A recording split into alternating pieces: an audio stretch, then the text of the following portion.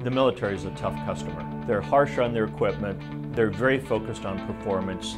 They live by the data. People's lives are at risk, and they're often in harsh environments with really extreme conditions. Forward operating bases in general use diesel generators to provide power to the necessary troops and communication and other electronic equipment on the base. Delivering fuel to those generators is a very hazardous task. It can cost up to $300 a gallon to transport fuel in wartime, and for every 50 convoys, there's one casualty. The supply or use of energy in the field can determine the success or failure of a mission. So anything you can do to help change that energy equation means lower costs and fewer lives that are lost. In the ideal world, we'd generate power efficiently, we'd store it for when we need it, and we would use the waste products from that for other things like cooling. The Georgia Tech project uses what we call absorption cooling.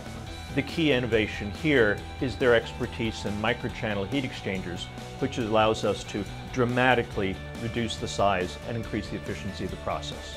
Absorption systems are really a one-and-all technology. So instead of having 3 different systems like a furnace, an air conditioner, and a water heater, you can combine them all into one system, running all off of one heat source like waste heat.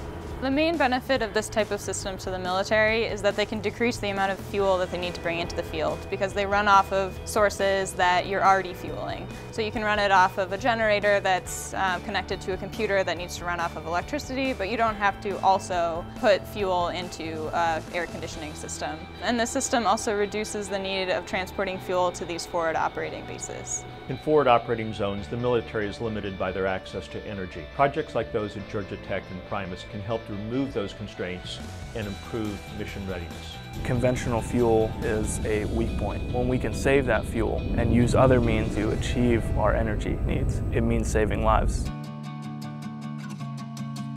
In 2011, when we had the major power outage in Southern California, the Department of Defense realized that a lot of the renewable energy applications did not provide complete energy reliability. On the power side, we need to generate electricity efficiently, it needs to be distributed, and it needs to be stored so it's instantly available. We realized how important battery storage really would be for us because our base had lost power. Even though sitting outside in our parking lot, we had more than enough generation of electricity to use, but couldn't get it to us. Without energy storage, there is no backup power. The Primus technology is what we call a flow battery, which offers the potential for higher capacity, lower weight, and reduced cost over other alternatives. There's a big gap between being able to utilize renewable power in an islanded fashion. Energy storage is one of the technologies that bridges that gap, and we're looking to demonstrate that in our project here at Miramar.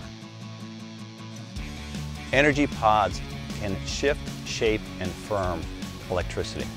We shift by charging at night and discharging in the middle of the next afternoon during an electrical peak.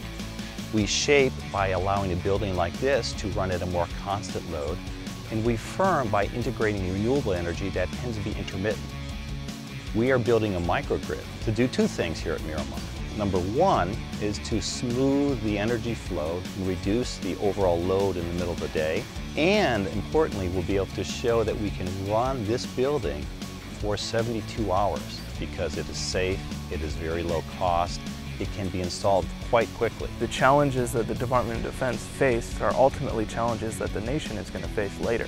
ARPA-E's charter is to focus on disruptive technologies. They want outlandish ideas that can really change the game. ARPA-E helps bridge the gap between some concept, something that's been shown to hypothetically work, to something that can actually be used in an application. Being able to solve these issues through the military and in collaboration with the military, we can start accelerating the production process and bringing it into the commercial market. You can take our storage systems to utilities, to commercial and industrial customers, and at some point you could even put one in your basement or your garage. The military has very demanding energy needs. Bringing teams together to solve those tough problems gives us a whole suite of new solutions that we expect to have profound impact on the entire energy space.